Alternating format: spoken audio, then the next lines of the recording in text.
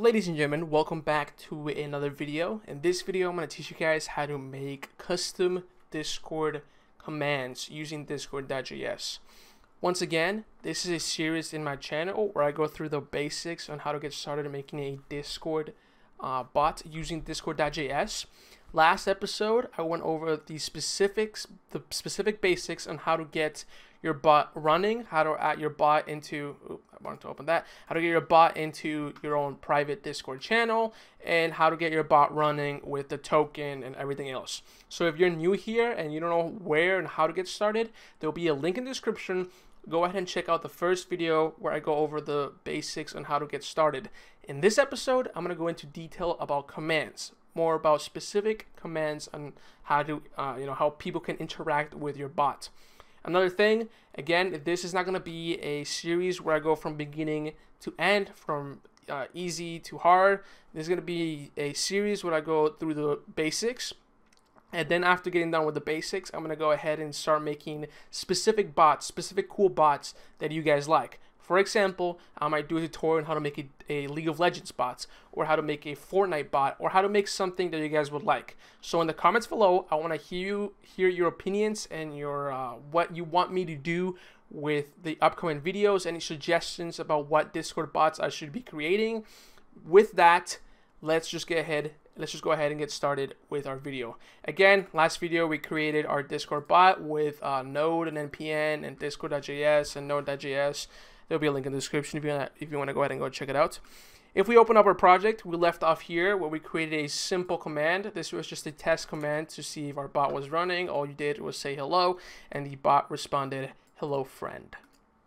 So let's get started. So the first thing we need is we need a prefix. Every command that any bot has usually has a symbol at the beginning that indicates that the thing that they're typing is meant for a command for a specific bot. Most people usually use an exclamation mark or a question mark or a money sign mark. Whatever you like, we're going to go ahead and create one. So we're going to do a const. We're going to do a const. Once again, const is a variable that cannot be changed. We're going to name this prefix. And it's going to be equal to just a string. And for our prefix, we are just going to do what did I do wrong here? Const prefix. Okay. I don't know what was happening there.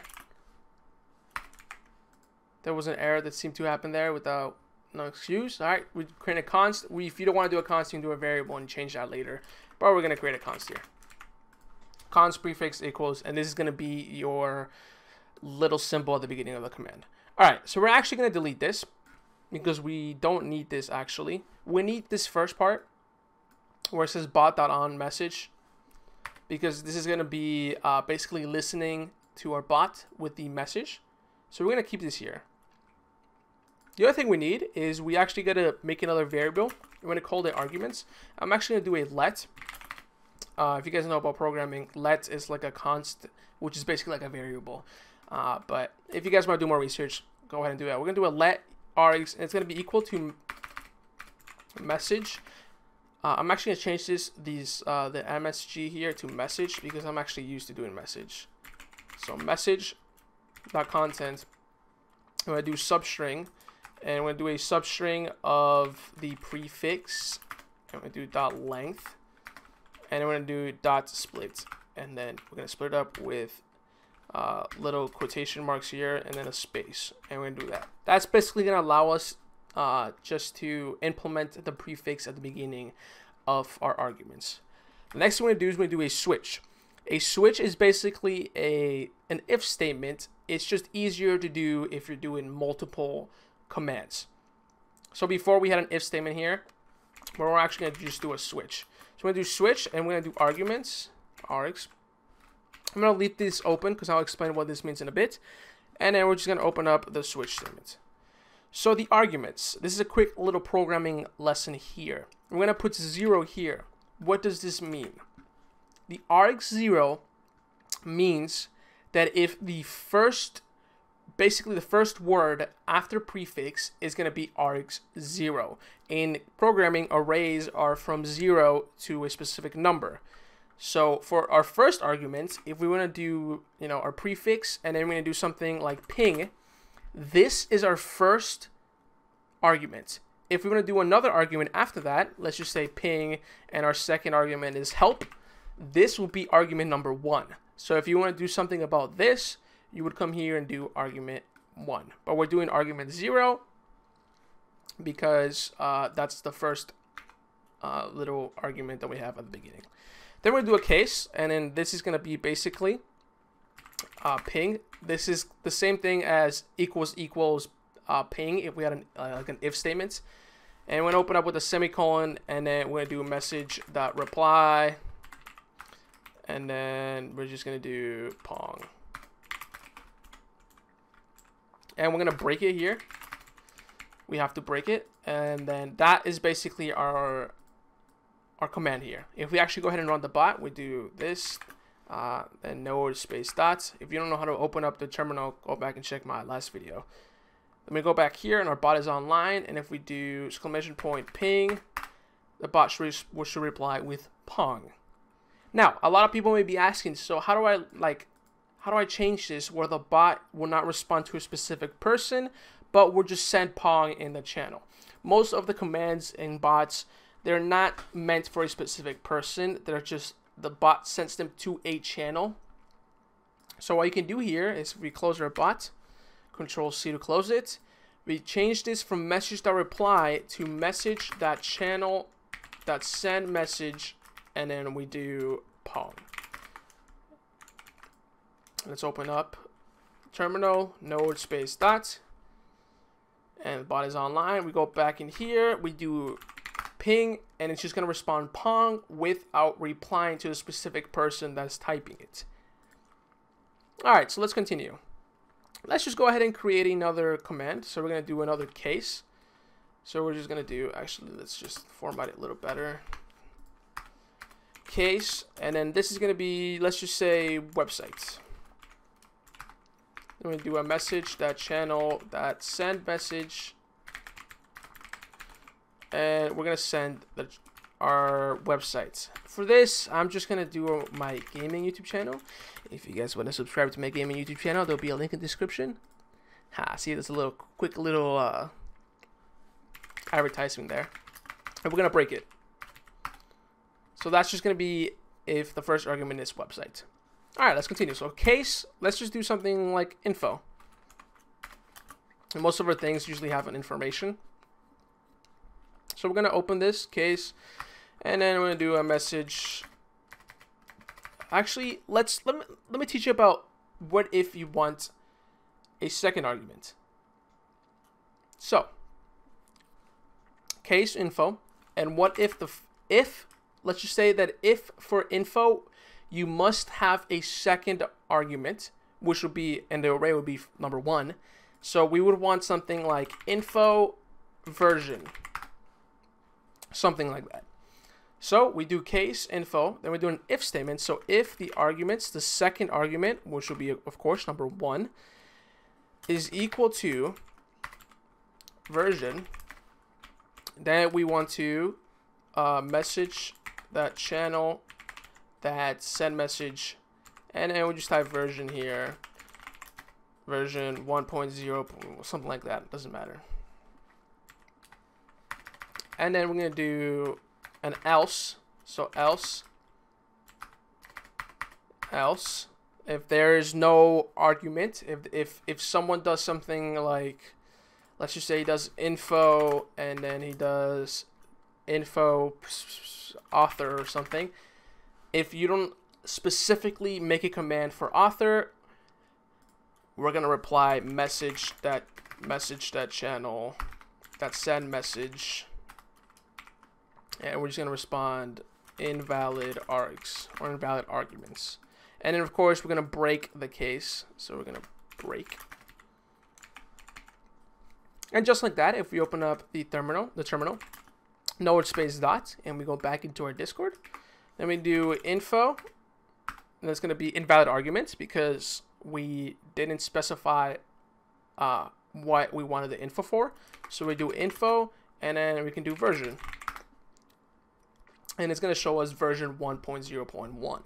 And you can actually create over here like a variable if you want to like change your version often. A variable, let's just say version, and then it's just going to be a little bit, you know, tidying things up like this. And then you can just come over here and then just do version. And if we actually just close this and open it up again, it should work. I'm just teaching you guys if you want to be a little bit more organized. So info, version. This should do version. Oh well, we should we should probably do, sorry, version. If you want to have the version, the word version before the actual version, you open up a string version, then you do plus, and then the actual version, which is the variable we have up here. So let's just close this. Info, version, and just like that, version. And it's actually there should be a space right here, space. There we go. That fixes everything. All right, so let's just do a cool command. Let's just get into a little bit more of you know, detailed stuff. Let's just say we want a command to clear a certain amount of messages in a specific channel. Now, we actually haven't gotten into permissions. I think next video is gonna be about permissions, but permissions will allow you know, specific commands for specific perms, specific permissions. So you know, so people can't just randomly join a channel and then start deleting stuff and stuff like that. If you're creating like a really heavy and admin bot, it's very important to have permissions, but we don't have permissions yet. But let's just go ahead, you know, let's go ahead and just do this. Okay, so we're gonna create another case. And this is going to be clear. I'm going to open this up. And then for this first is we're going to make sure that there is always going to be a second argument, or as in the programming term, a first argument or argument 1, that there always has to be a second argument for this to work. If we don't have this, we're going to get a bunch of errors. So let's just do it. So we're going to do an if. We're going to do args1. So if they are not, so actually I have to do an exclamation mark. If there are no second arguments, we're just going to return. I'm just going to return a message to whoever sent it, so reply, and we're going to do error. Please define a second arg. Something like that, just to help them out. And then we're going to go over here. And we're going to begin. So we're going to do message. It's actually very simple to do a delete. Message that channel dot bulk delete. And then we're going to do arguments, the first arguments. And that's basically it. And we're going to break, of course. So let me just organize my code here. So this, let me just run through what I just did here. So we created another command. Then what we did is that if the command of the second argument in the command does not exist, return a message to the whoever sent the message, error, please define a second argument. If so, continue message the bulk delete the certain amount of commands or comments, the amount of comments that they want to delete. So if we continue here, ooh, look, that finished downloading. Node dots, and we run our bot. If you go over here and we do clear, it's going to be, sorry, error, please define second argument. And we do clear space 5. It's going to take a while, and it's going to delete 5 of the messages. So let's just do it and do clear 10. It's going to go ahead and delete the whole thing, and it's going to clear the chat. So this is basically how commands work. You can get a lot of stuff done with commands. That's basically how most people are going to communicate with your bot, using these commands. So you can go ahead and start messing around with commands, do your own specific commands.